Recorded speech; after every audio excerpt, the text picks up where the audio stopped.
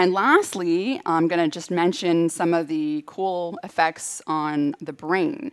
So hyperthermic conditioning has been shown to have very profound neuroendocrine effects and other effects on the brain. It's been shown in both men and women to increase not only the release of norepinephrine, but the storage of norepinephrine so that you can later release it. And norepinephrine helps with focus and attention. So I think that's kind of cool.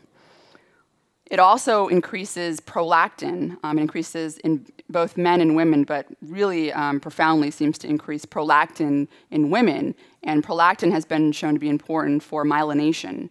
And myelination's very important for a lot of reasons. It also helps the connections between your neurons so that your brain can function faster. And lastly, it increases the expression of brain-derived neurotrophic factors, so BDNF. Which is important for neurogenesis, so growing new brain cells. And also, it's important to enhance learning and memory. So these are just sort of a brief overview of some of the cool effects that hyperthermic conditioning has on your brain.